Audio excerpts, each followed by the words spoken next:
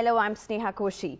India scripted history by becoming the first nation to land the Chandrayaan-3 spacecraft on the moon's south pole. This propels India to the elite space club, one of the only 4 countries to land on the moon. The touchdown took place at around 6 p.m. on Wednesday amid huge cheer in the war room of ISRO in Bengaluru and celebrations across the country. Prime Minister Narendra Modi, who joined in the event online from South Africa where he's attending the BRICS summit, said this moment is precious and unprecedented. This moment announces the victory bugle of a new India. At around 9:50 in the night on Thursday, Rover Pragyan began to roll out of Vikram lander. This is an image posted by ISRO. The image captured by the landing imager camera. After the landing, it shows a portion of Chandrayaan-3's landing site. Seen also is a leg and its accompanying shadow. Chandrayaan-3 shows a relatively flat region on the lunar surface. There are congratulatory messages pouring in. Russian President Putin congratulated India, saying Chandrayaan-3's successful landing shows its impressive progress in science and technology. NASA has congratulated ISRO. Congratulations, ISRO, on your successful Chandrayaan-3 lunar South Pole landing, and congratulations to India on being the 4th country to successfully soft land a spacecraft on the moon. We are glad to be your partner on this mission. And I'm being joined by Pallav Bagla right now. Pallav, you have been taking us through this amazing journey right for the past several days, over 2 weeks now. Pallav, very quickly, now what would India be looking at as even the rover rolls out? Well, I did go out and look up at the sky. I saw the moon, and the moon seemed different because now the Vikram lander is on it. The Indian flag is there. The Pragyan rover, the ramp has been deployed. The rover will slowly come out. It literally crawls at a snail's pace, and the 6-wheel powered rover then comes out to the surface of the moon, and then the real science begins on the moon surface. Both the Vikram lander and the Pragyan rover are to last nominally for what are called 14 Earth days. That is when there is sunlight on the moon. Both are solar powered. So after 14 days, if we get any more life on the Pragyan rover and Vikram lander after the lunar night ends, that would be a big bonus. But today, India is over the moon. India is on top of the moon, near the South Pole. India has its flag properly and fully planted there. If ever the resources of the moon are to be shared, then India has a big stake in it. India has also signed the Artemis Accords, so this region can be well staked by India. So it's a very big, glorious day for India. And the point where Vikram has landed, I'm calling India Point. The region, the strip where it has landed, I have called Kalam Bihar, and because it has landed nearer the South Pole, the region I am calling Chandrayaan-3, essentially because we had Dakshin Gangotri when the Antarctica first permanent base was set up. So all set for glorious days for India and Indian scientists to give excellent results which should make headlines again. Pallav, this image that you're seeing, something that ISRO has posted, can you just very briefly explain to us what is this? Oh, this image is so beautiful. It shows one leg of the Vikram lander, and it shows a fairly flat terrain beyond that, which means the rover should be able to have a good run in a relatively flat, even terrain. The rover is inches, crawls very slowly, so it looks like a flat terrain, and the rover should have a good run on it.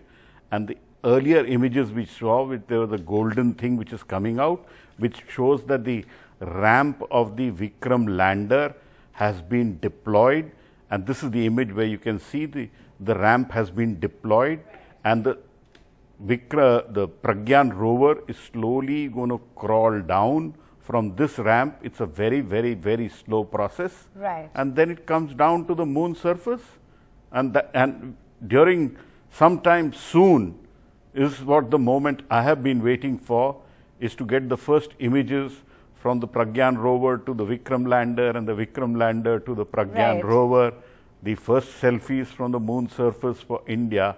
And I am particularly looking forward to that moment. I am a photographer at heart, so that's going to be a lovely image for me.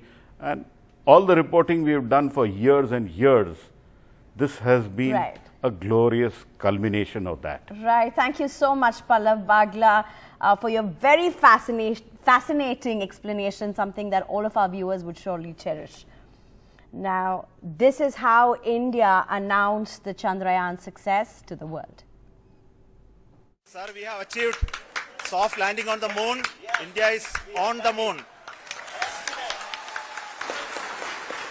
Honorable Prime Minister called me and conveyed his greetings to each one of you and your family, for the wonderful work you did in ISRO.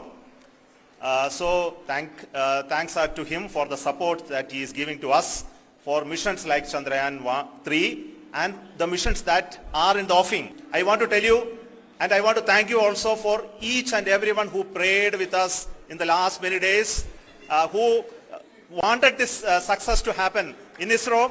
I thank all those people all around the country and maybe beyond the country for their blessings and wishes and affection that he has given to each one of us for doing this work for the last so many years. India is now on the moon. Friends, on this joyous occasion, I would like to address all the people of the world, the people of every country and region. India's successful moon mission is not just India's alone. Our approach of one earth, one family, one future is resonating across the globe. This human-centric approach that we present and that we represent has been welcomed universally.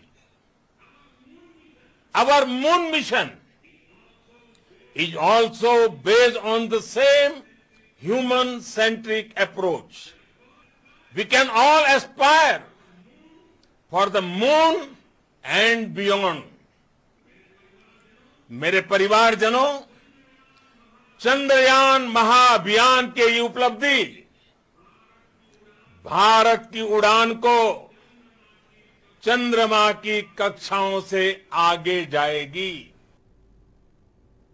And that was Prime Minister Modi, who witnessed ISRO's success from Johannesburg, where he's attending BRICS summit.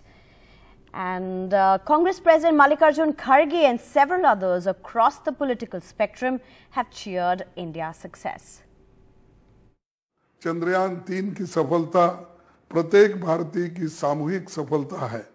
हम सब के लिए गर्व की बात है. 140 करोड़ भारतीयों ने अपने 6 दशक पुराने अंतरिक्ष कार्यक्रम में आज एक और उपलब्धि देखी. हम अपने वैज्ञानिकों, स्पेस इंजीनियर्स, रिसर्चर्स और इस मिशन को सफल बनाने में शामिल सभी लोगों की लगन, कड़ी मेहनत और समर्पण को सलाम करते हैं. And India's Chandrayaan-3 satellite has been in the making for 4 years, and many teams worked even as the country faced COVID-19 pandemic. ISRO chairman S. Somnath says almost 1,000 engineers and scientists would have worked in getting this nearly 700 crore rupee mission up and running. At ISRO, gender makes no difference, only talent counts. NDTV's Pallav Bagla handpicks some who made a critical difference in the making of Chandrayaan-3. 3, 2, 1, 0. India's moon stars, some of the faces who contributed to the Chandrayaan-3 mission. Of ISRO scientists in the Mission S. Control Somnath Center. Chairman, Indian Space Research Organization, Bengaluru, an aerospace engineer who helped in the design of the rocket, the Launch Vehicle Mark III or the Bahubali rocket that lifted Chandrayaan-3 into orbit. An alumnus from the prestigious Indian Institute of Science, Bengaluru. Incidentally, he can speak Sanskrit and has acted in a Sanskrit film titled Jnanam. His name, Somnath, means Lord of the Moon. Dr. Unnikrishnan Nair S., Director, Vikram Sarabhai Space Center, Thiruvananthapuram. He heads India's key facility for research on rocketry. He is an aerospace engineer who is spearheading India's effort to send an astronaut into space. An alumnus from the prestigious Indian Institute of Science, Bengaluru, he was the first director of the Human Space Flight Center. Shri Veeramuthuvel P., Project Director, Chandrayaan-3 Mission, UR Rao Satellite Center, Bengaluru. Being the Project Director for Chandrayaan-3 mission, for the last 4 years he has lived a life that revolves around this third lunar outing by India. Kalpana K., Deputy Project Director, Chandrayaan-3 mission, UR Rao Satellite Center, Bengaluru. The smiling face that kept the largest Chandrayaan-3 team working despite the hardships of the COVID-19 pandemic. Her leadership brings to the fore the Nari Shakti that ISRO has nurtured. Ms. M. Vanita, Deputy Director, UR Rao Satellite Center, Bengaluru. A soft-spoken, understated leader who was Project Director for the Chandrayaan-2 mission. An electronics and systems engineer, she became the first woman in India to lead a lunar mission. Shri M. Sankaran, Director, UR Rao Satellite Center, Bengaluru.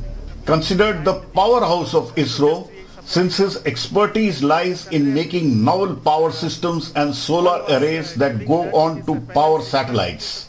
It was his job to make sure the Chandrayaan-3 satellite was adequately hot and cold tested. Dr. V. Narayanan, Director, Liquid Propulsion System Center, Thiruvananthapuram. A specialist on liquid propulsion engines, the Vikram lander will attempt the soft landing on the thrusters developed under his leadership. Shri B.N. Ramakrishna, Director, ISRO Telemetry Tracking and Command Network, Bengaluru. The Chandrayaan-3 satellite is literally dancing around the moon thanks to the command sent by his institution. The final 20 minutes of terror will be witnessed from a flying saucer-shaped building at ISTRAC. End of the day, it is all about teamwork. And ISRO certainly exemplifies how excellent talent has been nurtured over decades and is paying rich dividends. In New Delhi, Pallav Bagla for NDTV.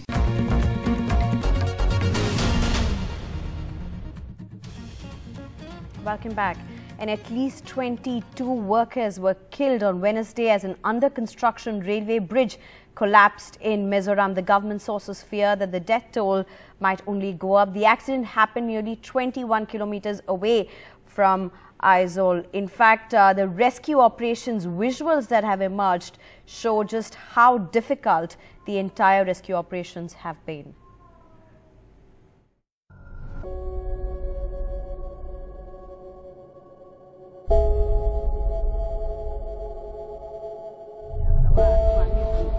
This railway bridge being built over the Kurung River connecting Bairabi in Assam to Sairang near Aizawl in Mizoram collapsed this morning, killing many construction workers. An engineering marvel built on very rough terrain, the bridge was part of the Northeast Frontier Railway's 51.38 kilometers railway project between Bairabi and Sairang. NDRF and Railways engineers and rescue teams along with state government agencies are carrying out search and rescue operations.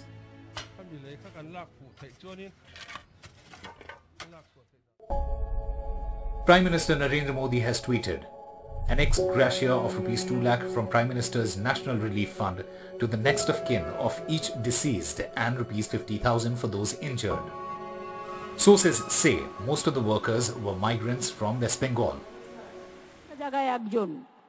আমরা ইতিমধ্যে dead body আনার ব্যবস্থা করেছি। Dead body রেলে করে আসছে, মালদায় পৌঁছবে। আমরা পরিবারগুলোর সাথে যোগাযোগ রাখছি এবং আমরা পরিবারগুলোকে সাহায্য নিশ্চয়ই করব। সাথে সাথে আমি রেলের কাছে দাবি করব, রেলের কাজ করতে গিয়ে যদি কেউ মারা যায়, একটা রেলের চাকরি সেই পরিবারকে আপনাদের দিতে হবে, তার কারণ তারা আপনাদের জন্য কাজ করতে গেছে। The project was to be finished in December, but this accident will now be a setback. With inputs from Dalit Fanai in Azol and Ratndeep Chaudhary in Guwahati, Usama Shah for NDTV. And the centre has announced major changes in the education system in line with the new education policy. The Ministry of Education has said that the board exams will be conducted twice a year, with students allowed to retain their best scores. It also said that students of class 11th and 12th need to study 2 languages, and at least one of them must be an Indian language. According to the ministry, in order to make the board exams easier, at least that's what they say, than the current high-stakes practice, the examination will assess the understanding and achievement of competencies rather than months of coaching and memorizing. Also, the choice of subjects in 11th and 12th class will not be restricted to streams such as humanities, science and commerce, to give students flexibility to choose across streams.